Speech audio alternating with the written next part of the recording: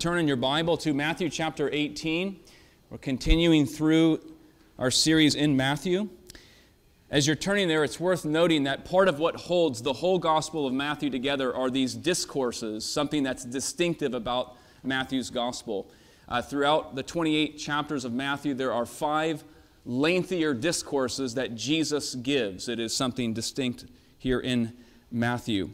And the 4th begins here in chapter 18. It runs from chapter 18 through chapter 20 and focuses on this theme of community life. Now, if your Bible is like mine, as you look at these 14 verses, which we will consider together, at the top of 3 places there are headings, subject headings. The top of verse 1, verse 7, and verse 10. Oftentimes these are helpful. These are not inspired from the Lord. We have provided these. Man has provided these to help categorize subjects in the text. Most of the time they are helpful. Here I would suggest that they can be misleading. You can read these 14 verses and perhaps be led to think that these are 3 distinct categories or subject matters. But what we will see, I hope, is that there is a common thread that not only runs through these first 14 verses, but all the way through this chapter 18, which is community life and the kinds of people, the kind of society that Jesus is seeking to form as his church. And so listen now to God's word, Matthew 18, 1 through 14. At that time, the disciples came to Jesus, saying, "Who is the greatest in the kingdom of heaven?"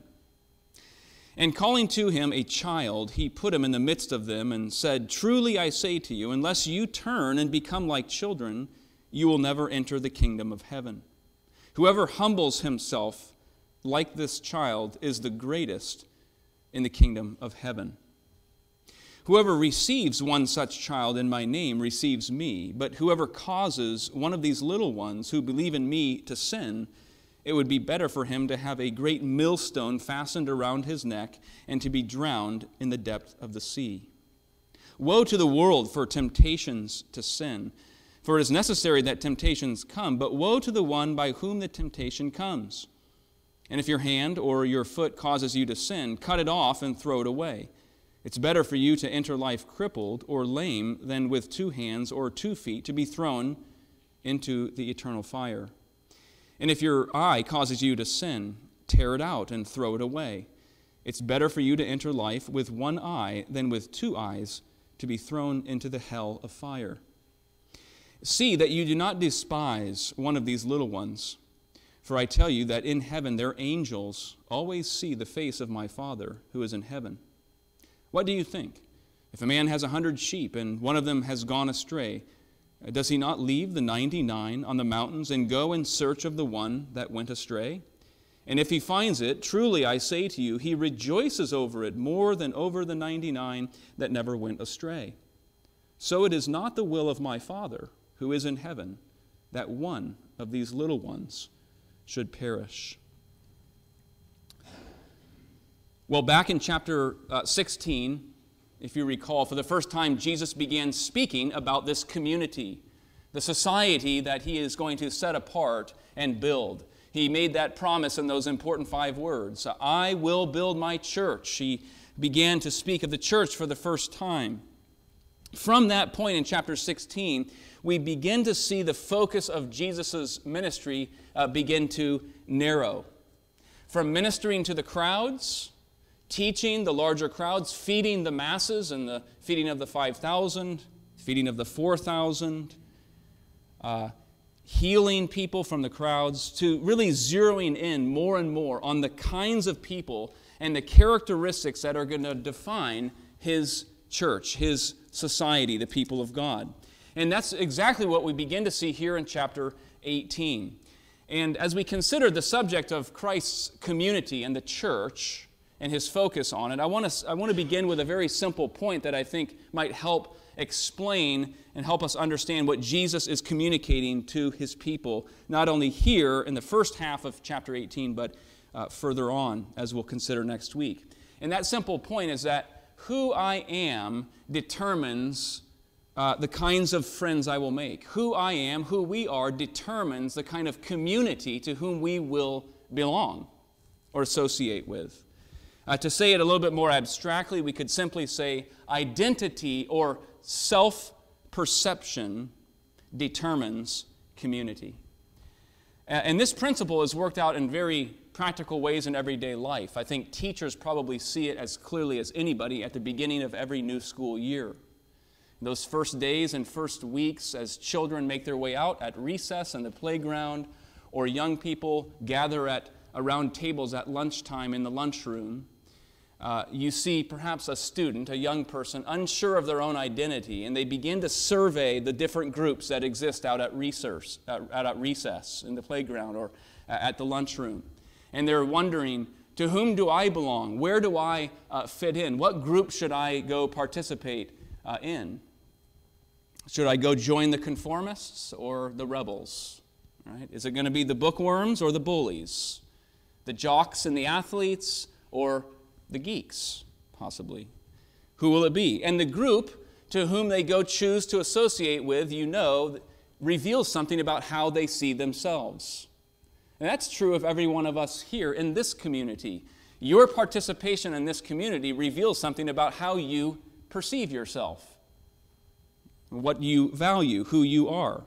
This same principle is very true in the life of every particular church. How the church sees itself determines the kind of community, in great part, it's going to be. If a church sees itself as a kind of hospital, a care center, it's going to tend to value the ministry of mercy and compassion and care for others, helping others. If it sees itself as a kind of missionary outpost, it's going to tend to value evangelism and conversion of the lost. If it sees itself as an academy, a place of learning, that community is going to value doctrine and teaching in the place of the mind. Now, we might say all three of those are important parts of church life and church ministry. But what we see here in this text is Jesus zero in on one particular characteristic that he wants his people, his society, to be defined by. It's a remarkable passage. And that characteristic we see come in response to a question that Jesus has asked in the first verse. What do they ask? The disciples came to Jesus and asked him, "Who is the greatest in the kingdom of heaven?" That's the question that's going to lead Jesus to communicate this central characteristic of the people of God, certainly in this particular passage and context. Who's the greatest? Now, at first glance, we might wonder, why are the disciples asking this question about who is the greatest? Isn't it enough that they're called as one of his own, one of his disciples? Why the question about status and position? Yeah, we might recall back in chapter 5, verse 19, Jesus has already spoken about greater and lesser people in his kingdom. He said, "Whoever relaxes on my commandments and teaches others to do the same will be called least in the kingdom. And whoever does them and teaches others the same will be called great in the kingdom." And remember, it's a kingdom. Kingdoms have authority structures, orders, hierarchy, authority. In the next chapter, chapter 19, verse 28, Jesus will say, in the new world, at the consummation of the kingdom, some are going to sit on thrones, ruling in the kingdom. Not only that, we've seen Jesus give particular emphasis to some of his apostles over the others. He's pulled Peter, James, and John away. We saw in the last chapter, up the Mount of Transfiguration. It was they, not the others, who had the wonderful privilege of seeing Jesus transformed, transfigured before their eyes. So it's not that surprising that they're asking about greatness. It's really a question about position and status. What will get me status? And I think it is a question that continues today. People, Christians, non-Christians, very much can be motivated by status. We may not be cognizant of it, but it's in us. What is my position with the king? What is my status in this kingdom? Where is my place in relation to others in this kingdom? People can seek status by the kind of home they live in, the kind of education that they've obtained, the authors they read, the children that they've raised, the position that they hold at work, the amount of money they have. These are all ways that we can seek for status. Notice Jesus does not say that you shall not be great. That's not his response to their question. He doesn't say you shall not seek to be great. What does he do? He defines greatness by using a living illustration. He brings a child in front of the disciples and in front of the other people gathered. In Mark's account, we're told that he's in the house. Presumably, most likely, he's in Capernaum. He's in the house that he would stay in most regularly during his earthly ministry. And we're told from Mark that the disciples are actually arguing there about who is the greatest. And he takes a child. Mark adds that he takes the child up in his arms. Elsewhere, the child is standing before the disciples and before those in the house. So he takes this child, sets it before them. We don't know the age of this child, and we actually don't know whether it's a boy or girl. But what he says is, unless you turn, that's what he says, unless you turn, unless you do a 180-degree turn in your attitude and become like little children, you will never enter the kingdom of heaven. Forget about who's the greatest. You won't even make it in if you do not become like children. You won't even get through the front door. But, verse 4, if you become like a child, if you become like a kid, you'll have great, substantial status. And that's what he says. So the important question, of course, is what does Jesus mean by child or by children? We see child, we see children, we see little ones elsewhere in this passage. Well, some have suggested that what Jesus means is becoming innocent. Innocent, like a child. Are children innocent? Yeah, I heard some chuckles. This actually reminds me of an article I read some time ago. It contained a police report. Two law enforcement officers down in Tennessee went to the home of a suspected shoplifter, a teenager. They knocked on the door. The teenager's mother and older sister came to the door. When the officers asked if the young man was there, both the mother and sister said, "No, he's not here. We don't know where he is, but he's not here." As they were saying those very words, about a 2-year-old toddler came running up and said, "Oh yeah, he's here. He's back in the closet hiding." Now, what's interesting is that in that article, the police report came, and the officer in that report wrote these words: "This shows how children that age can only tell the truth, and that is wonderful." That is obviously an officer who does not have his own children and probably has never been around children. But no, children are not merely innocent, except ours, of course. What about the idea, which is suggested as well by some, that children are trusting? They may be. They may not be. One commentator put it this way: children are untempted to self-advancement. Really? One man wrote in his autobiography, "I have never lost the childlike humility that characterizes all great men." Wow. It seems to me what Jesus has in mind by referring to child or becoming like children is not a subjective virtue. It's not something like innocence or being trusting or unselfishness. He asked a question about position. They asked a question about position and status. Jesus gives them an answer about position and status. It's not something subjective that a child brings. It is their objective status and position. A child is not looked up to, a child is looked after. Particularly in Jesus' day, children had a very low, even despised, and I think that would be a key word to to define children in that day, a despised status.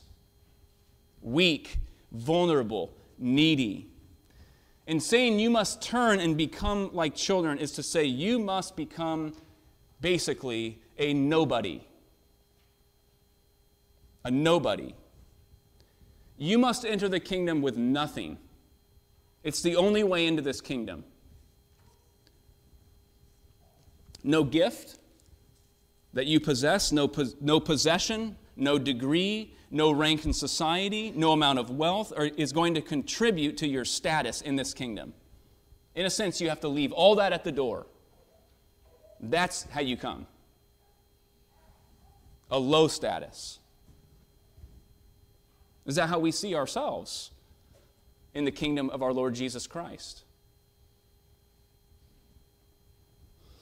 What's striking in this passage, and quite curious, I think, at first glance, is how Jesus applies this characteristic, this humility, to his disciples, beginning in verse 5. Verses 1 and 4 addresses the necessity of becoming like a child, someone weak, low status, if you want to say, a nobody, to verse 5, welcoming the nobody. He says, whoever receives one such child in my name receives me. Why does Jesus suddenly switch from becoming like children ourselves, someone of low status, to welcoming and receiving such children? I wrestled over this in this text. But perhaps the answer is this, and it has everything to do with community life. Only when I humble myself and become of low status, only when I understand that my accomplishments and my education or my occupation or my possessions or intellect contribute nothing to my status in the kingdom, only when I have that self-perception am I really able to effectively receive other people in this kingdom. Weak and needy and lowly people. You remember back in chapter 11 when John the Baptist was in prison, he sent word out to his disciples and he asked, is this the one who is to come or should we look for another? And what is Jesus' word back? Jesus says, go and tell John what you hear and see. The blind, those of low status, receive sight. The lame, low status, walk. Lepers, low status, are cleansed. The poor, low status, have good news preached to them. And then he says, blessed is the one not offended by me. In other words, I am lowly, I'm the rejected one, I'm the despised one, and I welcome those despised. So following the despised one means welcoming the lowly and despised. Martin Luther, the great reformer, said this, when I preach, I let myself down to the lowest. I don't see the doctors, that would be the PhDs in Luther's day, or the magistrates, civil office holders, of whom there are about 40. But I look at the crowd of young people, the children, the servants, who are in hundreds or thousands. To them I preach and direct my words, for they have need of my words. If the others do not wish to listen to me, the door stands open. He's saying if the pure and simple gospel of Christ, the good news of Christ conquering sin and death, freeing people from the pit and chains of sin, if that is not of interest, the door stands open. And Jesus, if you look at verses 5 through 9, is really driving at the heart of what would define this community and society. And it's all about receiving and helping one another purge sin by the grace of God.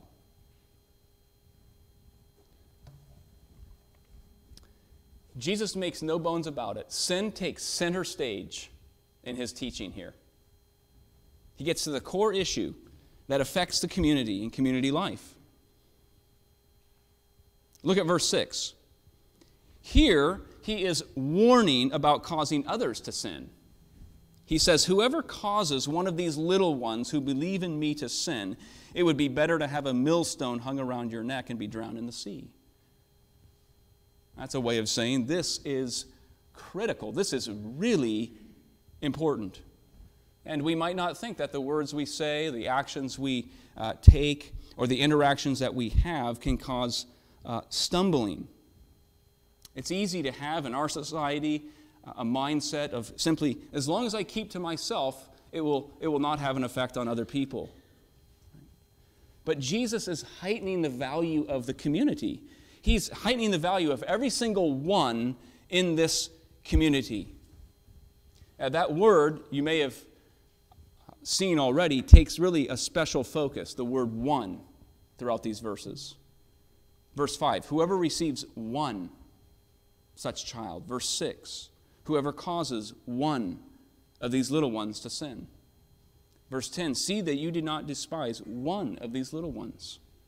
Verse 12, the shepherd goes after the one straying sheep. Every one in the community is significant, and your relation and my relation to the community matters. It has an effect.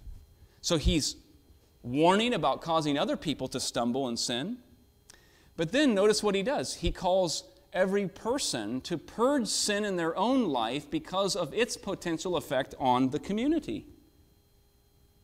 If an individual member is spiritually sick, it affects the community.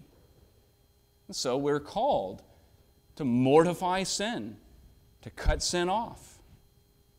So he says in verse 8, if your hand or your foot causes you to sin, cut it off. Or your eye causes you to sin, tear it out. And of course, Jesus is using hyperbole here, which is not only stressing the seriousness of sin, but he's bringing the whole subject of sin front and center. And I think this is where Christ's society, where the church is absolutely distinguished from every other kind of group or community. Jesus is not interested in making us simply feel better about ourselves. He goes right to the point of our trouble, which is sin, and he puts his finger there. Sin will separate people from God. Sin will cause division among brothers. Sin will create guilt and shame. Next week, we will address how to respond when someone sins against us. But these verses are about helping one another fight sin. How do you cut off sin or gouge out sin? I think whether it's dealing with our own sin or helping others fight the good fight of the faith, cutting sin off in their lives, removing sin, purging sin, mortifying sin can be a little bit like removing splinters from the body. Now, I know a little bit about this with 3 young children, okay, removing splinters. You first have to identify it. You first have to be able to name that you have sin. Not just sin in general, but particular sins. You can't cut off what you don't identify. So you have to first identify it. So it takes attention, it takes care. Sometimes the splinter is very deep, well beneath the skin. It's taken a root, it has hold. We can't even see it, perhaps. And it takes more than tweezers, and this happens. You got to get the needle out. You got to get the needle out. But you know what will not remove sin? Is a mirror or a magnifying glass. Sometimes they're necessary. I think sometimes sin in our own lives or in the lives of others is treated with a mirror, which would be likened to God's commandments. God's commandments expose our sin. God's commandments, Paul said in Romans 7, are good. They're glorious. This is the path of life. This is the path of holiness. But the commandments of God will never be able to remove sin from your life. They show you the path of holiness. They can crush your heart and show you your wickedness and misery and sin. But the commandment cannot remove sin from you. You need something more than the commandment. You need the pardoning grace. You need the ointment of God's grace placed upon you. That's what we need. That's what we need to do for one another. We need to know what is the gospel. We need to preach the gospel to ourselves. To know again and again of Christ's sacrificial death on the cross. That there's not only the forgiveness of sin, but the Holy Spirit to help us mortify that sin in our lives, the particular sins, as He grows us in sanctification. And we need to know about this shepherd, as we see in the last verses. This shepherd who will leave the 99 and will not stop going after the one who is straying. That's a hopeful message for any of us. When you're in the path of the Christian life, your shepherd has you. He continues to go after you because He wants for you and me a holy life, a life resting in His goodness and grace. That's the one to whom we are to point one another to. He leaves the 99. He goes after the one. We see our Lord. He's elevating the value and the worth of every one sheep. And His willingness to go to tremendous lengths to redeem, to bring back, to minister. And we are called, we are privileged to participate in that kind of community where we encourage, we exhort, we love one another toward the shepherd as we walk this path of sanctification and life together. Let's pray. Father, we thank You for the clarity with which You address sin. Sin which for all of us troubles us at varying levels at times in our lives. We thank You, yet, Lord, for the gospel of Your Son, that Your Son Jesus died on the cross to pay the price, to bear our guilt in our place. Lord, may this truth and reality be ours. May we know it. May we live by it. Lord, may we move toward one another, encouraging and exhorting one another in the love of the Lord Jesus Christ. Lord, continue to form us together as we seek to be the kind of society and community, the kind of church that You desire us to be, resting in Your word, loving Your commandments, but knowing that we rest upon Your grace, something that is outside of us, but which we receive. And Lord, may we glorify and exalt You as You do that work in and through us. And we pray all this through Christ our Lord. Amen.